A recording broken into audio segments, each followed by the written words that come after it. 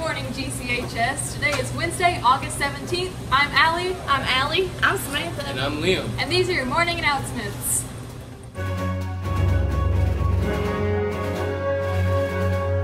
Today's weather is a high of 79 and a low of 70 with a 50% chance of thunderstorms.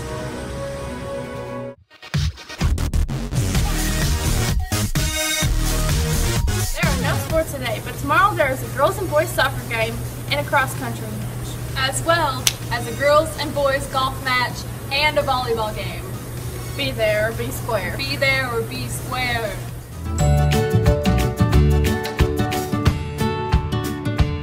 It's Chicken Strip Wednesday.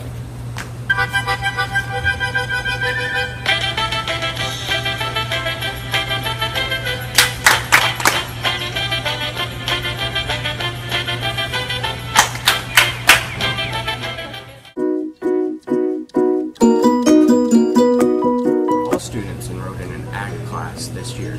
Membership dues are $10 and can be turned in between classes, before and after school, and must be submitted with your GCHS drug form.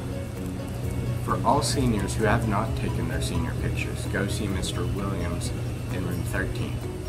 Teachers, email Ms. Anderson if you have any more announcements you would like on the morning announcements. Make sure to mark your calendar for fall tennis clinics, junior fall development, grades 6 through 8 beginner to intermediate level, that entertains an ambition to play junior.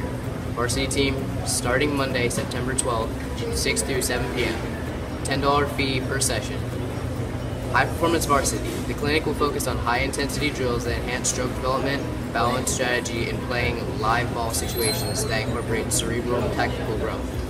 Cardio fitness and interval training blended with tennis drills. Monday, September 12th, 7 through 8:30. $15 per hour. Fall Mixed Doubles, Grayson County Mixed Doubles Tourney, October 15th through 16th. An open blind draw, $20 per team, deadline Wednesday, October 12th. Summer Fall Improvement Plan Challenge ends November 12th, meeting TBA.